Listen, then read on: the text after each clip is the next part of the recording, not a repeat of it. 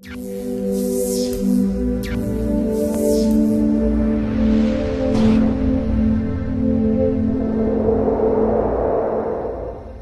Internet of Things provides information collected by many devices used in everyday life. However, complex sensors are needed to feed a broad range of parameters to this network. To reduce this complexity, functional materials that are able to react to multiple stimuli have to be developed.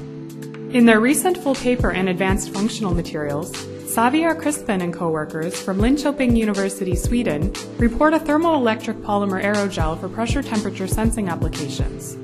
The device enables a crosstalk-free, independent assessment of pressure and temperature. We conveyed properties of thermoelectric and semi-metallic of P.PSS into a 3D material, which is an unique combination of nanocellulose and conducting polymers, to create thermoelectric polymer aerogels. A so-called PNG aerogel is prepared by cross-linking poly-3,4-ethylene dioxythiophene polystyrene sulfonate as a temperature-sensing component with glycid-oxypropyl trimethylsiloxane and nanofibrillated cellulose.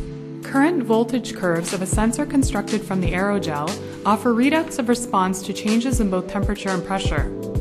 When pressure is applied, the resistance is increased, resulting in a change in the slope of the current voltage curve. When a temperature difference is added, a thermovoltage is created, which shifts the current voltage curves.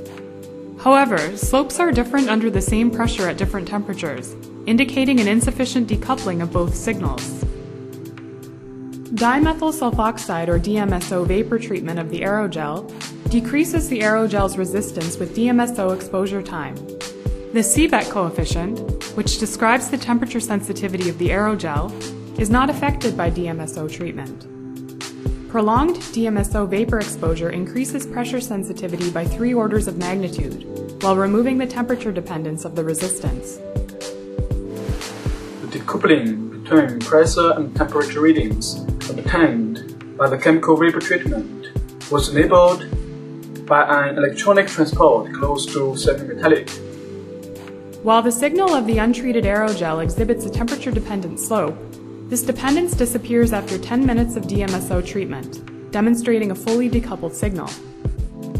Since the aerogel is flexible and elastic, the findings of this study are likely to have important implications in technologies interfacing with robots or even human body, as in the field of electronic skin. To learn more about this single-material, multi-parameter sensing aerogel, please visit the Advanced Functional Materials homepage.